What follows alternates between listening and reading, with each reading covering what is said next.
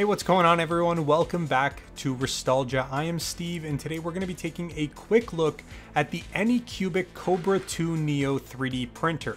Now I do want to give a big shout out to the team over at Anycubic for sending me this printer to share with you guys on the channel.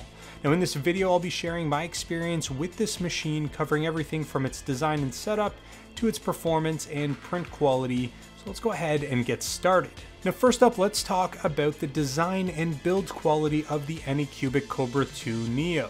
This printer features a fairly sleek and modern design with a sturdy aluminum frame. The overall construction does feel quite robust, giving it a solid presence on your workbench. Now when it comes to the setup itself, the unboxing experience was actually super straightforward. The printer comes with most parts pre-assembled, making the assembly process quick and hassle-free. Now I really only had to attach between 8 to 10 screws in total, and it didn't take me much longer than 20 minutes before I was ready to start printing. Anycubic also includes all of the necessary tools and accessories that you need, which is a nice touch. Now one of the standout features is the 2.4-inch LCD screen paired with a control knob. The interface is really straightforward and easy to navigate, allowing you to adjust the settings and monitor your prints with relative ease. Now the automatic bed leveling system is also a huge plus, ensuring that you get the perfect first layer every time without manual adjustments. Now let's go ahead and talk about the performance and the print quality. The Kobra 2 Neo offers a build volume of 250mm by 220mm by 220mm, which is actually quite generous for a printer in this price range. It supports a range of filament types including PLA, ABS, PETG, and TPU, but for the purposes of this video, I really only used PLA, so that's what I'm going to be focusing on in terms of the actual print quality.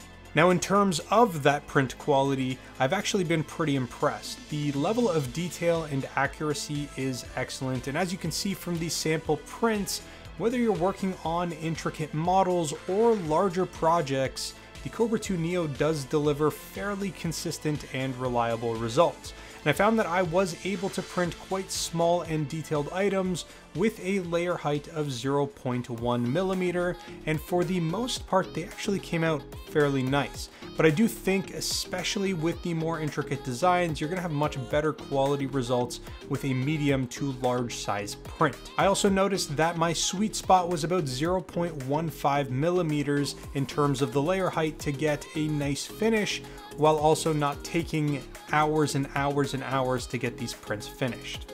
Now, when it comes to the print speed, the Kobra 2 Neo can reach up to 250mm per second, which is actually relatively fast compared to a lot of other models. However, in my experience, pushing this printer to those speeds just really led to a significant increase in print failures.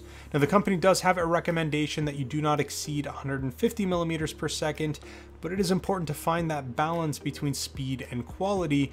And when I was doing my prints, I often found a lot of my prints, especially the perimeter layers, were dropped down to 50mm per second, just so that way they looked nice and smooth. Now, shifting over to the downside, the noise level is actually a little bit higher than some of the other printers that I've used. If you're working in a shared space or in a quiet environment, this is something to keep in mind. And then of course the other thing that I just mentioned was the print speed. 250mm per second is probably not a speed that you are ever going to be able to use. Now the printer comes with its own slicing software, which is functional and relatively easy to use, called Anycubic Slicer. It is also compatible with popular software like Cura and Prusa Slicer, giving you flexibility in your workflow, and your connectivity options include a USB or a micro SD card, making it super easy to transfer your files and start printing very quickly. Essentially, you're just going to be dropping the files on the root of the SD card, popping it into the printer, and it can pick it up right away, and you can effectively print within seconds. Before we get into the pros and cons, let's talk about the price.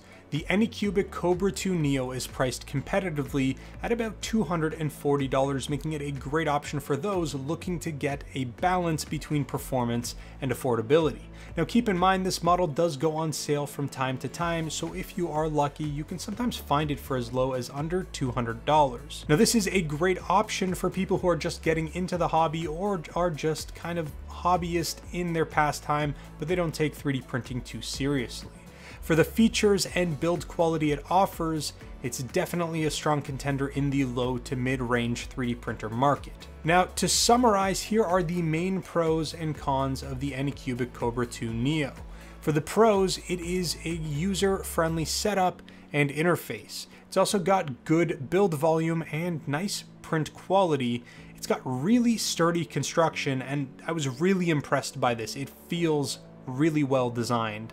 And the last thing is, I think it's actually pretty competitively priced. And then on the con side, we have higher noise levels, which makes it a little bit annoying to be in the same room when it's actually running a print. And although it is advertised to print at high speeds, you're often forced to print at significantly lower speeds for the print quality. And then it also does have relatively limited upgradability. Now overall, the Anycubic Kobra 2 Neo is a fantastic 3D printer that offers great value for the price. It is user-friendly, it delivers high-quality prints, and is perfect for both beginners and some low-level hobbyists. If you're looking for a reliable and affordable 3D printer, the Kobra 2 Neo is definitely worth considering. Now, if you're interested in learning a little bit more or picking one of these up, as always, I'm going to leave some links in the description down below. But that is pretty much all I've got for you guys in this video.